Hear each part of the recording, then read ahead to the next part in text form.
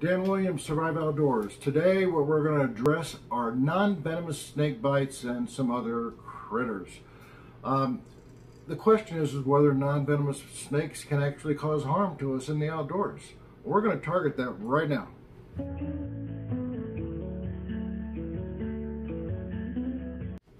So non-venomous snake bites.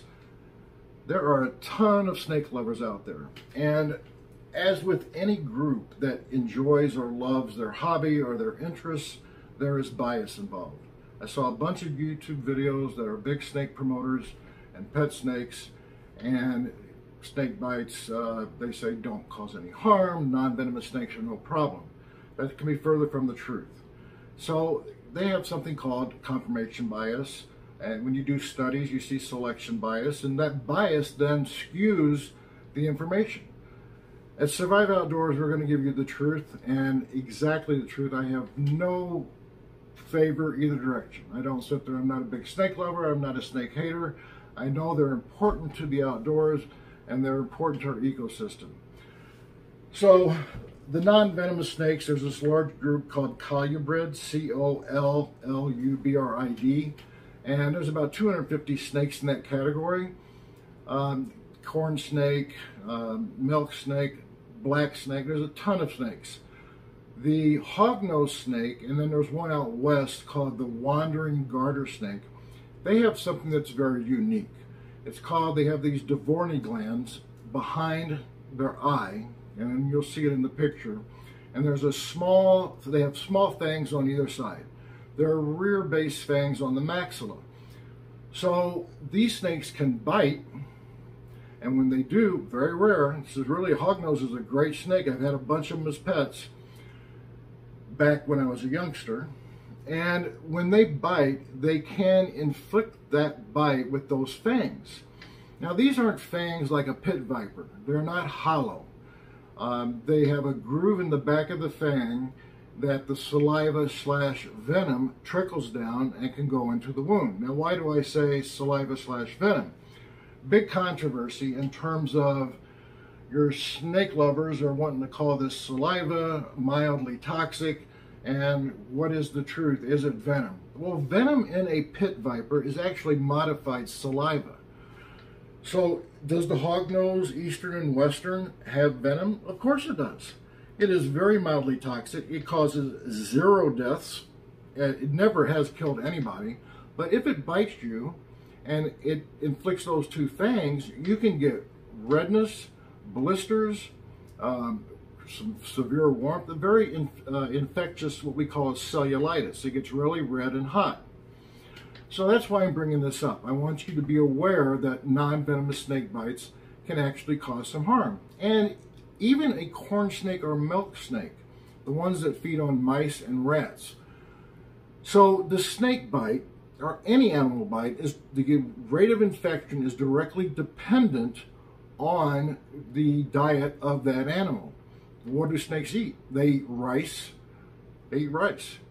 They eat mice and rats, and they also order Chinese food, especially those, you know, on the east or west coast. Rice? Really? Snakes? So anyway, these snakes eat mice and rats. They carry diseases, tons of bacteria, salmonella, staph, strep, leptospirosis, all of these different organisms. So when the non-venomous snake, a boa that you feed mice to, bites you and inflicts those teeth into your skin, it also can inflict the bacteria from its diet. And you can get one hell of an infection. Cats, for example, they have those huge hypodermic kind of teeth. They pierce your skin, go deep into your muscle, and the bacteria in their saliva is highly infectious. That's Pasteurella multicida. And that bacteria, 80% of all cat bites cause infection.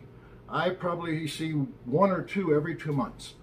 Dog bites, only 20% of dog bites get infected. Their bite is different and their diet is different. So their bite is more of a compression, ripping, as opposed to the fangs of a cat. Iguanas, for example, I've treated probably 5 or 6 iguana bites. I've never really had a serious infection from them. Why is that? What do they eat? They eat leaves, fruit, flowers. So they're not eating material like, or animals like mice, rats, and rice. So you have to be aware of the animal that bites you. You want to know that animal's diet in terms of whether or not you have a higher risk of an infection or a cellulitis of the skin. So what is the treatment for these? The treatment is you need to wash it with soap and water really, really good. You're in the outdoors, you get bit by a non-venomous snake. You need to irrigate the heck out of it. Clean it really, really well. Bacitracin, bandage, and observe for a couple days. You'll know within 2 to 3 days for sure if it's going to get infected.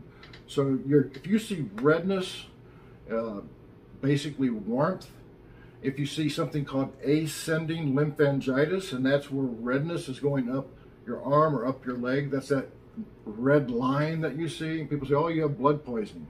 So if you see that, or something called lymphadenitis, and that's swollen lymph nodes. You have some lymph nodes in your elbow, you have them under your armpit. If those are tender, then you need to be seen. Go into urgent care, go in the emergency room, and get checked out. Other than that, guys, leave the snakes alone. They serve a purpose. No reason to pick them up. Enjoy them from a distance. Take pictures. Enjoy the outdoors. Decrease your chance of getting bit by anything. Just watch it and observe at a distance. Not a big deal. Hey, next time we're going to be talking about venomous snakes and what is the treatment out for those in the outdoors. Take care.